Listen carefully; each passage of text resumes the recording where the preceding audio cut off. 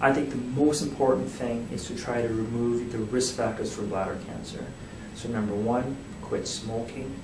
Number two, if you're in an occupation in which you're having a lot of inhalation of toxins such as benzenes, aniline dyes, or brake dust, or any kind of unusual smelly type of material, that might put you at increased risk. And I would strongly recommend that you talk to your supervisors and managers to get some type of respiratory protection to prevent you from inhaling these toxins.